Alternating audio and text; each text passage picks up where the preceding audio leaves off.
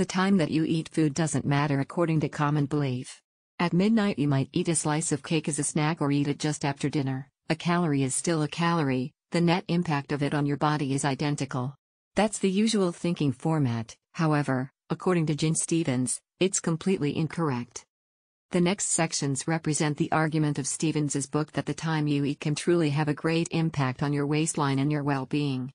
Searching into numerous of various fasting regimes, besides the science underlying weight loss and health, that review searches the advantages of fasting and also the day-to-day fasting advice you'll benefit on the journey. Chapter 1: If it comes to losing fat, fasting beats dieting. People usually believe that fasting just makes you lose weight since it makes you eat less. For half of the day, if you don't eat, the reasoning goes, you should be consumed fewer calories. As time passes, that undereating continues, and, finally, the number on the weighing gets smaller. Seems very simple, isn't it? Well, it may, however. That way of thinking neglects everything that does fasting unique. Fasting's method of working is not only making you eat less. It works since it stimulates some of the really important procedures in the body. One of the reasons that fasting helps you to lose weight is that it causes the amount of insulin flowing in your bloodstream drop. Insulin is a significant hormone. It works together with glucagon to balance your blood sugar levels the times you eat. However, it stops your body against a break of your reserves of fat too. Every time you eat something during the day, you raise your insulin levels and your body stops using your fat stores. On the other side, if you fast you will be dropping your insulin levels, taking your body into fat-burning mode. Yet this is not the single cause fasting is a good weight loss method. The time that you try to lose weight through a common diet, your body's instinctive answer is to resist. Why? Well, according to your body, you have met some sort of danger about your food supply. How does your body react to this? Easy. It raises the level of ghrelin, which is a hormone that triggers hunger, and decreases the level of leptin, which controls the feeling of saturation. To paraphrase, it does everything to make you feel starved. But it's not done yet. To preserve energy, metabolic rate, and the number of calories that make you keep going is reduced by your body. So even though you try to eat less, your body adjusts and begins to demand less, ruining all of your efforts. However, fasting is not like that. Since you use your stored fat when you fast, your body doesn't react like it's suffering from hunger when your food consumption decreases. Rather than, you burn the fat you've stored in your body, and stayed away from the disadvantages that common diets cause.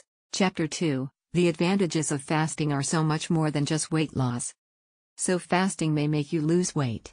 For lots of people, that's cause adequate to go for it.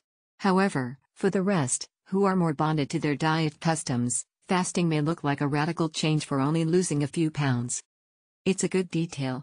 So what can you offer to those people? In addition to losing weight, are there any benefits for trying intermittent fasting? The response is a loud yes. Each year, a new study appears that showing the benefits of fasting for health is even more inclusive than the earlier estimate. Just like you discovered in the latest chapter, fasting may assist you to lower the level of insulin flowing in your blood. This is an advantage for losing weight, yet the advantages don't end up there. Too much insulin is related to the risk of type 2 diabetes, so if you lower your insulin level via fasting, you lessen the probability that you'll get that kind of serious medical situation. But that's not the last. Fasting helps stop chronic inflammation that can influence your overall well-being, causing life-threatening diseases like heart attack and cancer. Actually, research that been made in 2008 discovered that people who fast for their religion, such as Muslims, that fasting during Ramadan had drastically lower risks of developing coronary artery disease. Like those benefits weren't adequate, fasting encourages autophagy in the body too. It's an unusual phrase, but the process it implies is critical to your health. In sum, it means the ability to break down and reusing undesired and flawed parts of your cells.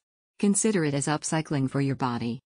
By raising autophagy, fasting assists you to refrain circumstances such as cancer, liver disease, and even the outcomes of getting old that occur the time autophagy decreases. Yes, that is correct. Fasting may assist you to stay young and longer your life. In 2018, the review of an already existing study showed us living younger and longer is actually possible with fasting. For the people that are suspicious about fasting's losing weight potential, the possibility of a longer and healthier life is, usually, too attractive to resist. Chapter 3: There are several various methods for beginning fasting. So, assume that you changed your mind. The idea of weight loss, longer and healthier life seemed nice. You started to fasting. So what's next? Well, intermittent fasting is an inclusive phrase, and it's adjusted to numerous eating habits. If you're determined about combining fasting into your life, you should check all the various methods and choose the one that suits you and your purposes best. Terms may seem a little complicated at first, to be honest. However, learning the various kinds of fasting is significant if you're decided to make your lifestyle better. One of the most common kinds of intermittent fasting is based on an eating window. The meaning of it is that you eat just for a fixed number of hours in a day, outside of your window. Taking calories is stringently off limits. People usually use those windows with ratios. The first number usually declares fasting time. So 16 to 8 means 16 hours of fasting and 8 hours for eating, whereas 19 to 5 means 19 hours of fasting and then 5 hours of eating window. On the other hand, OMAD is a shortening for one meal a day. If that regime seemed excessive, remember that this one meal is usually eaten more than 3 or 4 hours. You don't have to take your daily calorie need in an hour or less. Shorter eating windows such as OMAD and 19 to 5 truly have more advantages than longer ones. Actually, the study determines that the speed of losing fat rises importantly after 18 to 24 hours of fasting. With that, eating windows isn't a single method for fasting.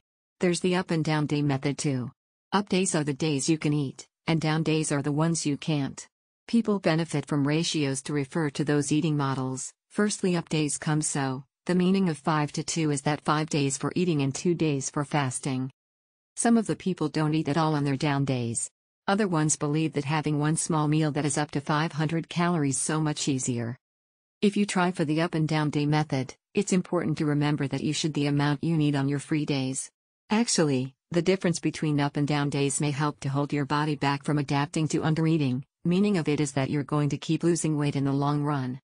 Chapter 4. If you want to be clean quickly, you should avoid from few things. The phrase of fasting looks pretty basic, isn't it? For a set amount of time, the only thing you should do is avoiding eating anything. Is possible that the idea gets any simpler? Well, yes, and there are some qualifications and also requirements that should be discussed. For instance, consider drinks. Lots of beginner fasters are curious about what precisely they're allowed to drink. Is coffee allowed?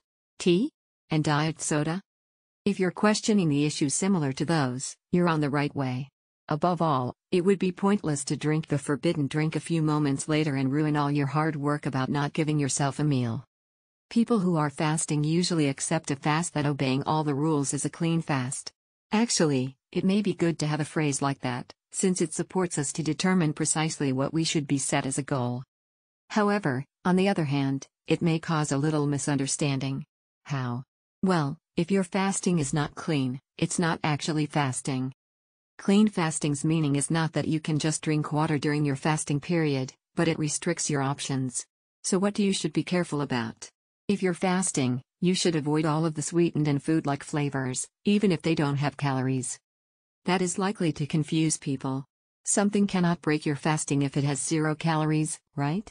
Incorrect, really.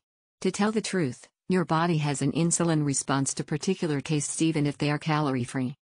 Research in 2008 proved that just swishing a sweetened liquid in your mouth can dramatically level up your insulin levels.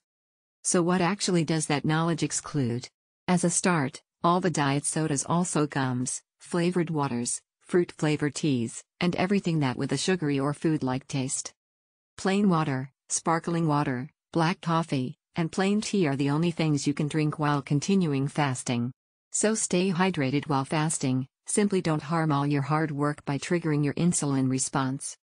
Chapter 5. To get the best outcomes, change your fasting method occasionally. After you find a fasting method that you can do, it can be attractive to get into a new routine. Above all, fasting isn't continually simple. You've got to adjust your meal times with work meetings, family gatherings, your daily routine, and so on. After finally finding yourself a good schedule, you can consider it too simple to adapt it to your life forever. But only if you can stand out against that urge. Intermittent fasting gives the best results if it involves variation. To handle plateaus and continuing to losing weight, it's best to throw in a curveball now and then. That isn't only an idea. Changing your fasting model may assist to drag you out of the homeostasis, which is something that your body has a tendency. Homeostasis means your body's innate tendency to sustain stability and balance.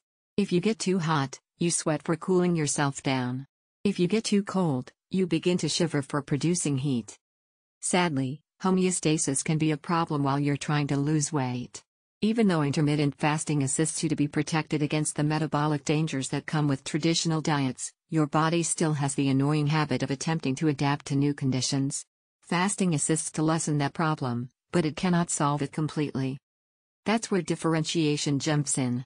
By combining your fasting models, you block your body from adapting to any one pattern. There are 3 principal methods to do that. Firstly, try changing your method entirely. For instance, if you've tried for a month or 2 the 16-to-8 fasting protocol, try changing to an up and down day method. Secondly, try switching the duration of your eating window. Why not try 19-to-5 sometimes, and 1 meal a day the remaining? The important thing here is keeping your body on its toes, as the phrase goes. In the final, try using a hybrid approach. To paraphrase, for some days do fasting, don't restrict your consumption on other days, and, occasionally, use eating windows. However, you should be careful during the extended fastings, they can slow down the metabolism, which is exactly the converse of the desired outcome. Having more than one down day one after the other puts you into that opposed area. Chapter 6: Fasting may make you start to healthy eating. Intermittent fasting is an effective method. It's adjustable, relatively easy, and supports you in weight loss and longer life. In some, it seems like a miracle, but it's not. Even though fasting helps you to lose weight and cure your health, it can't resist against the rules of nature. If you eat too much during your eating window, you'll gain weight. It doesn't matter if you're following 16-to-8 or OMAD at that time. So what's the reading here? It is that fasting shouldn't be the single difference you made for your lifestyle. The things you eat, and the amount of it, are significant topics for people who do fasting too. Lots of people count calories for weight loss, yet there are some issues with that approach. One of them is that all calories aren't the same. For instance, your body can take the calories in cooked food more efficiently than the ones in raw food. The meaning of it is that you truly take more calories from baked salmon than from the equal amount of raw sashimi. A different issue is that counting calories teach you to trust external signals about the time of stopping eating, instead of doing what your body itself is directing you. Now, you may oppose that trusting your hunger is exactly the thing that makes you gain weight in the first place, and it is possible that you're right. However, intermittent fasting may help you to line up your hunger to a healthy level by retraining your body. A study in 2019 showed that only 6 days of 18-to-6 fasting decreased participants' levels of ghrelin, the hunger hormone, and raised their rates of leptin, the hormone that makes you feel fulfilled. But it is not over. Additionally, lots of people realize that fasting truly changes their habits of eating. So instead of craving after unhealthy, ultra-processed foods, if you do intermittent fasting, you can find yourself craving the type of nourishing foods that your body actually needs. The meaning of it is that you'll be getting healthier the times you're fasting and also you're eating. Fast. Feast. Repeat, the comprehensive guide to delay, don't deny intermittent fasting, including the 28-day fast start by Jen Stevens' book review. The time you eat your meals can have serious impacts on your body, helping you in weight loss, better your overall health, and maybe even have a longer life. To make the most of fasting, change your eating methods occasionally, and be sure that you're giving your body healthy and satisfying foods. If you starve while fasting, set a timer, and wait.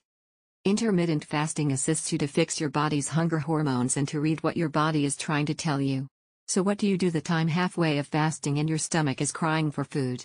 You should not neglect your body's messages entirely, so next time, try setting an alarm for 30 minutes later. Don't eat until the time comes. At that point, you'll be capable of telling whether you're really hungry or you just had some temporary hunger pangs.